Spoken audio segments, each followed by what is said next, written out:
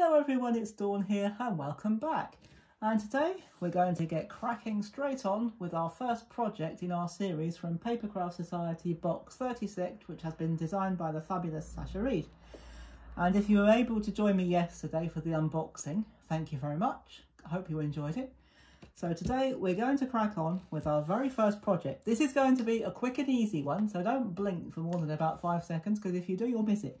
So we're going to do an A5 card, or we're going to make an A5 card, and all I've done, this is a piece of A4 card. In fact, it's a piece of A4 heavyweight cartridge paper, but you can use cardstock if you want to.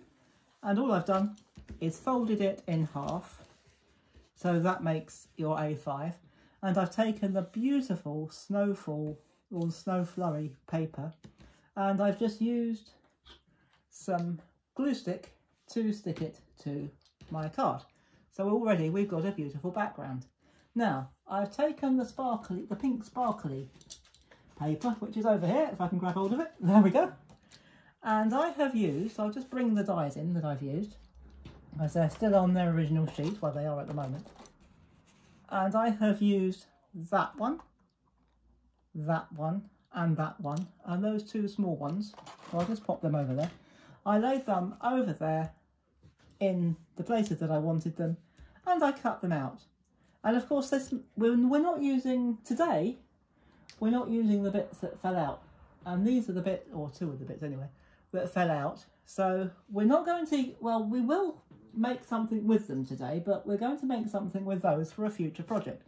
But more about that in a few moments. So today we're going to layer this one directly onto this one. And again, we are going to use our glue stick. So what I'm going to do, I don't want glue showing through the gaps. I know this is a glue that will dry clear, but I'm just going to be a bit fussy this time, which isn't at all like me, but today I'm going to be a little bit fussy. I think we're coming to the end of our glue stick, but we'll manage. I've got another one if we do come to the end of it. And I'm going to go round these because I don't want the glue showing through. Not that I think it will. So, in fact, even if I put it on there, it won't show that much because of the snowflakes. So, that's all right. We'll manage. And that's just about the end of that one anyway. Just as well we don't need it anymore, isn't it? So, we'll just slide that one into the middle, like that. And I'm going to have the single large snowflake. Well, I suppose you'd call it a negative snowflake shape, which is the shape that the positive part leaves. But we're going to leave that like that. We'll stick all the, it doesn't matter if these bits don't all stick down. That's absolutely no problem at all. So you can still see, we've still got a bit of glue, but we can always just wiggle it out with our fingers. But that's okay. So you can still see that beautiful snow flurry behind the mat. So that's absolutely wonderful. And I am going to take one of the stamps, well, two of the stamps actually. I'm going to use the two that say Merry Christmas. Now, which way is... I have got them on my stamping block, but it's a bit difficult to see which is which.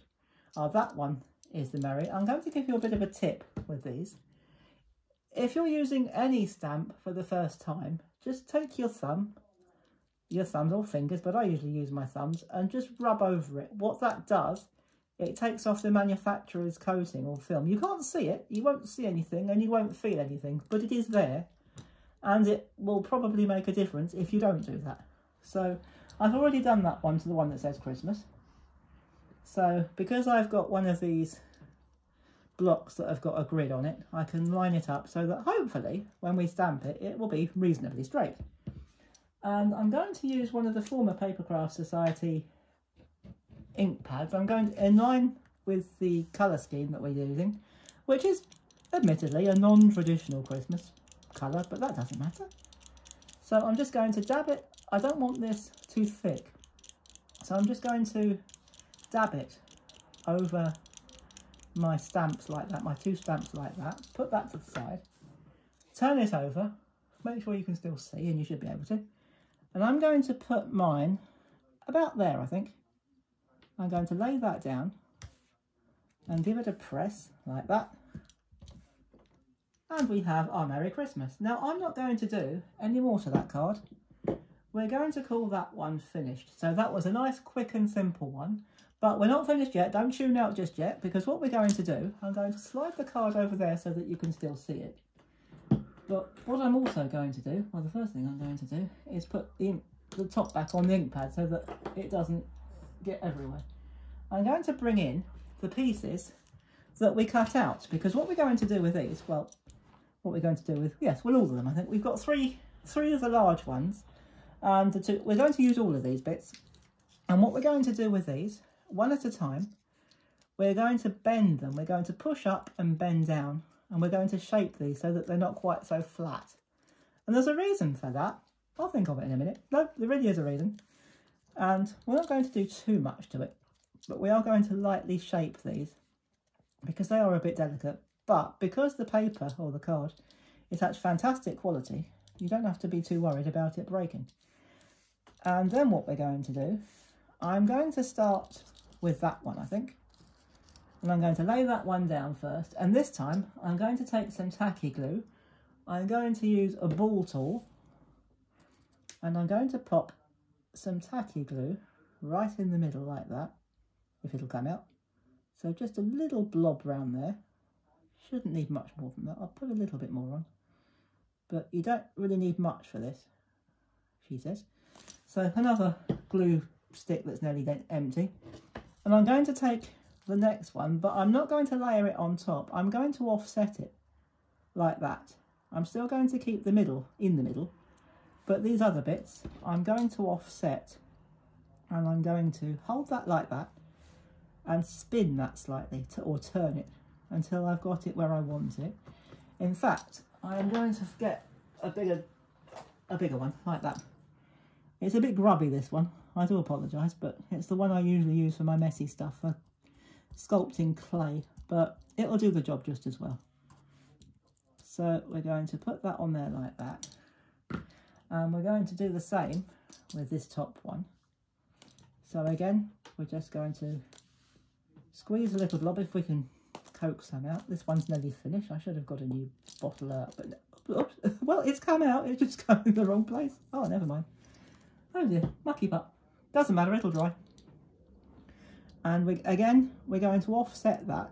You won't see that one terribly well, but we're going to offset that, and we're going to push. I'm just going to wipe that bit of glue off. In fact, that little bit of glue that's left will probably be enough to put these ones on. What we're going to do with these, we're going to put them in the middle, and rather than make them into a snowflake, we're going to make them into a little flower.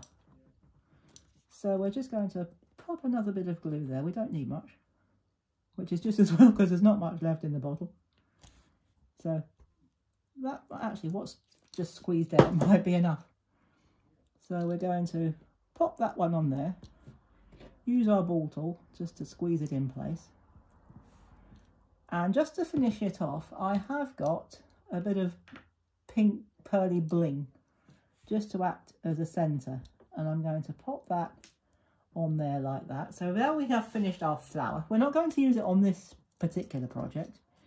So if I take my mat away, if you're going to do this type of thing, it's always best to use, this is an old mouse mat, so it's always best to use a mat because you need a spongy mat just to get it a bit, it's easier just to shape your flowers if you do it that way. So we've done two projects today really. So we've done that one. This is our main project for the day.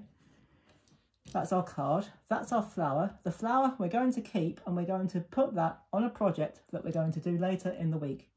So just to recap, we have made a card, and we have used mainly not the stamps, I beg your pardon, the dies. So we've used those dies to make this card, and the papers of course, and what we've left, what fell out, we've used to make a flower. So I hope you've enjoyed that and found it useful. I was just having a little look to make sure you can still see, because I've got the sun pouring through onto my screen and I can't see a thing. So there we go. That's your lot for today. I will be back again on Wednesday with another project from PAPERCRAFT Society Box 36. So I hope you can join me for that. And thank you incidentally to our new subscribers. Lovely to have you on board. And of course, thank you for all of our long-term subscribers and those just popping by. Lovely to have you with us too. So I'll see you again on Wednesday. And in the meantime, thank you so much for watching. I do appreciate it. Take care, everybody. Have fun. And as always, happy crafting. Bye-bye for now.